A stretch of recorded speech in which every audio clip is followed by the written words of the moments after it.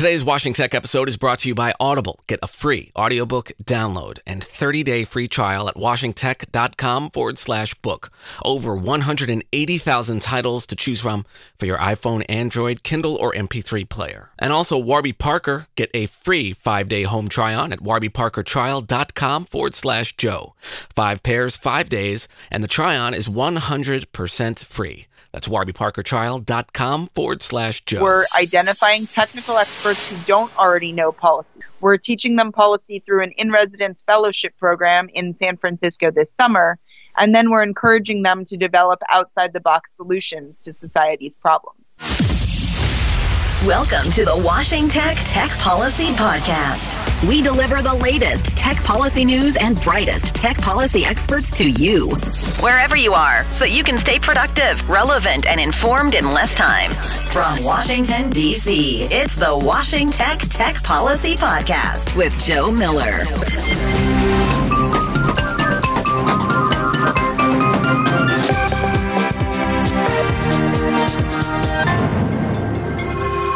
The annual White House intelligence report says Russia and China will try and undermine the 2020 election. The FCC struggles in its net neutrality arguments, and Betsy Cooper is my guest today.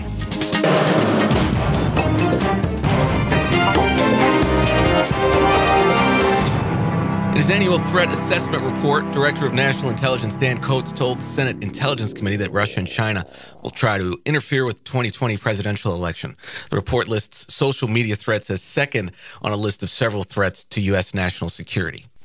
A 3-judge panel of the D.C. Circuit Court of Appeals heard oral arguments from the government and consumer advocates last week on Consumer Advocates' lawsuit against the FCC for repealing the 2015 Open Internet rules. 2 of the judges, Patricia Millett and Robert Wilkins, both Obama appointees, seemed to side with the consumer advocates as the FCC struggled to persuade the court that the agency had the authority to reclassify broadband as an information service. BuzzFeed reported that popular home DNA testing company Family Tree DNA is working with the FBI, allowing agents to access its database to investigate violent crimes. Privacy advocates object to the partnership, but others say that as more people sign up for genetic tests, the data has become increasingly valuable to solve cold cases, with the arrest last year of the suspected Golden State Killer being a prime example. The feds have charged a second Apple engineer with stealing company trade secrets with a plan to bring them back to China. Another Apple employee spotted Zhizhong Chen taking snapshots of his workspace with a wide-angle lens, even though he was working under an NDA. Apparently, Chen had some 2,000 files on his hard drive, including manuals and schematics. He says he was going to China to see family, but the feds allege he was actually planning to bring the files back to Chinese car manufacturer he had applied for a job with.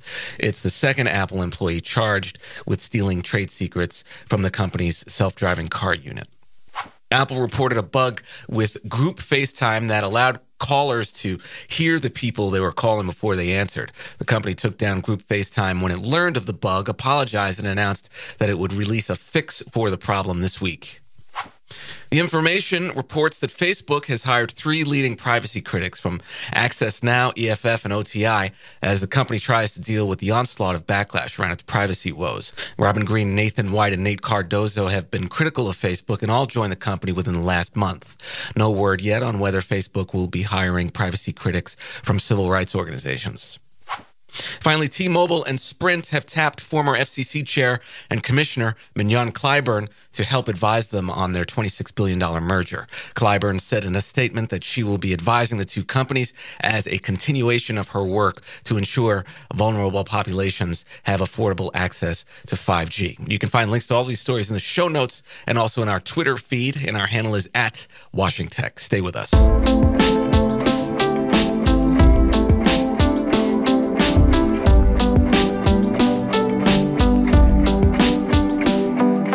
Washington Tech Policy Podcast listeners, Audible is offering a free audiobook download with a free 30-day trial to give you the opportunity to check out their service. You can listen at the gym, in the car, or on your morning run. How about Deep Work by Cal Newport? You can download Deep Work free by trying audible.com. Sign up for your free audiobook and 30-day trial today at washingtech.com/book. Washington, the inclusive voice of tech policy. Because America won't stand still for the same old insiders. Insiders. Washington, moving the needle. My guest today is Betsy Cooper.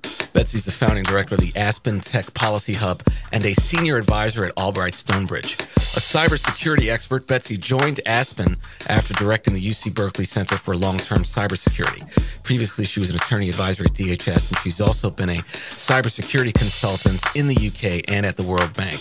Betsy clerked for Judge William Fletcher on the Ninth Circuit Court of Appeals and completed a postdoctoral fellowship at Stanford and a Yale Public Interest Fellowship. Betsy earned her JD from Yale, a doctoral degree in philosophy and master's in forced migration from Oxford, and her BA in industrial and labor relations from Cornell. Betsy Cooper. Betsy, thanks for joining me. Thanks, Joe. It's good to be here. Tell us a bit about the Aspen Institute's Tech Policy Hub. What does it mean to build a tech policy incubator? So we're essentially modeling ourselves after tech startup incubators like Y Combinator or 500 Startups. But we're training new policy thinkers and focusing the impact of their ideas rather than helping them build startups. So at the Aspen Tech Policy Hub, we're identifying technical experts who don't already know policy. We're teaching them policy through an in-residence fellowship program in San Francisco this summer. And then we're encouraging them to develop outside-the-box solutions to society's problems.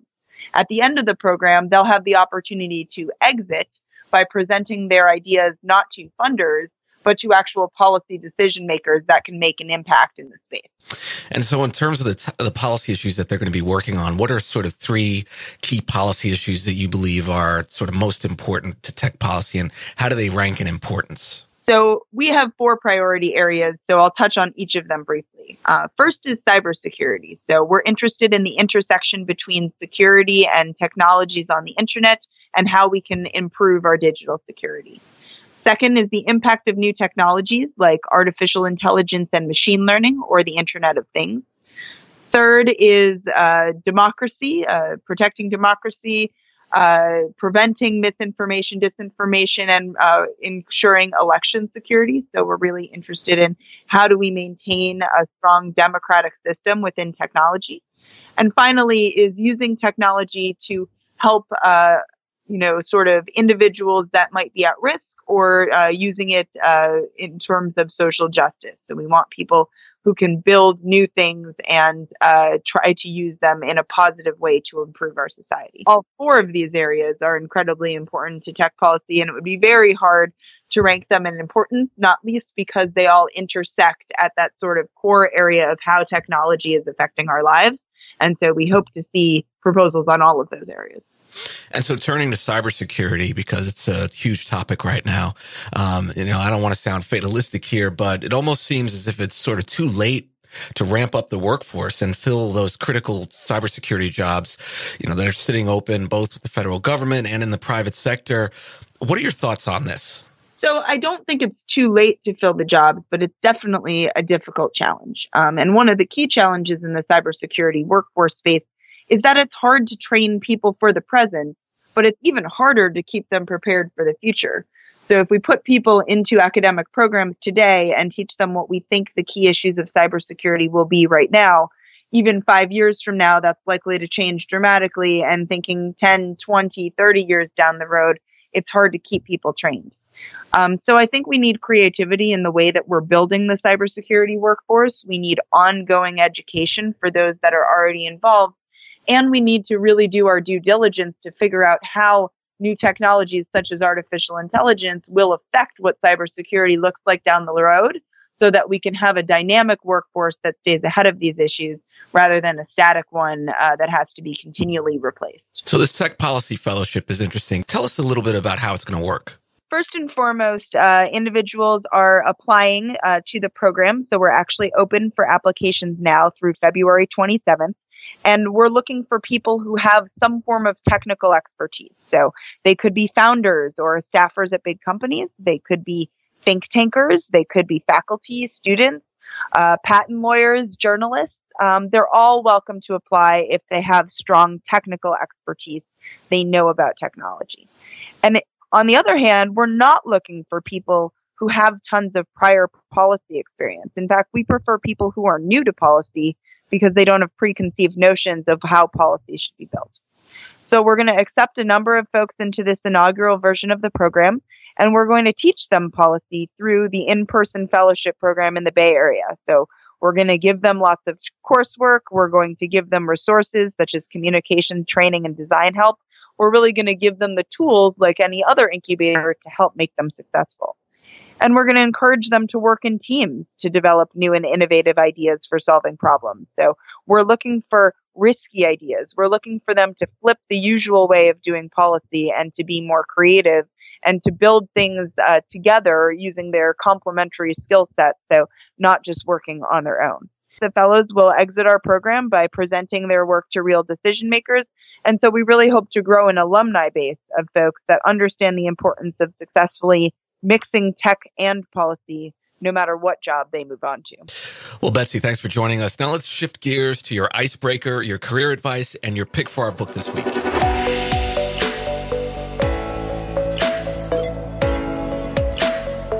Okay, so it's time for this week's icebreaker. Ready? Yep.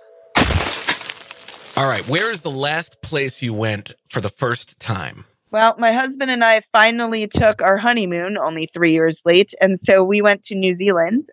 Some of the highlights were seeing a lot of the Marlborough wine region, visiting a merino sheep farm, and having some really delicious food in Auckland. So it was a pretty awesome experience. Yeah, I was in China for the first time last year. I went to Beijing and Shanghai to see JD.com's headquarters.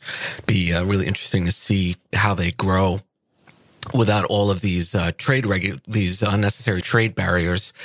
So, but how do you work, Betsy? What are some of the work habits that you think are critical to be successful? Well, I definitely prioritize efficiency, especially during this recruitment period where there's an awful lot going on.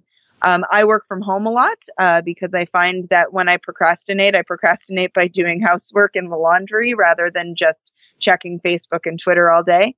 I really try to concentrate phone calls and meetings in, certain periods of the day so I have time to get actual work done. And I'm willing to get up early or work a little late in order to help make sure that everything gets done. When you're working on a small team like I am, you really have to be a jack of all trades. And I definitely am finding myself spending a lot of time trying to build this program and make it successful. What are you reading and watching these days? Well, so I'm actually reading an interesting book. I'm reading Ayn Rand's We the Living, which I haven't read probably since it was assigned to me in high school. But it's a book about her perspectives on dictatorship. And since she's often used, Ayn Rand, especially by conservatives, as suggesting a way forward for our society, it's really interesting to see how she's reflecting on some of the more nefarious, trends of our time in terms of moving towards dictatorships and sort of thinking about how she would be reflecting on some of those trends if she were still alive. And of course, I always have a romance novel on the go. So when that gets a little heavy, I switch over to that.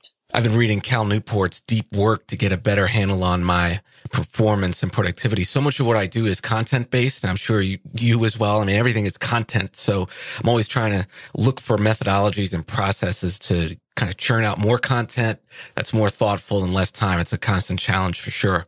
Well, thanks again, Betsy, for joining me. What are some takeaways you'd like to leave with us, and where can we find you online? Well, so the most important thing, my call to action is really to get the word out about the fellowship and to get people applying. As I mentioned, we really want a diverse set of people who have lots of different types of expertise in technology.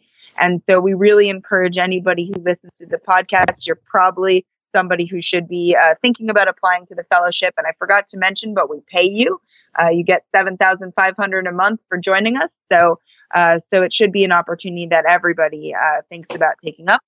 So please help us get the word out. You can find me at Bets on Tech on Twitter and at the Aspen Tech Policy Hub.org. And you've been listening to Betsy Cooper, Director of the Aspen Tech Policy Hub and Senior Advisor at the Albright Stonebridge Group. Betsy, thanks for joining me. It was a pleasure, Joe. Thank you so much.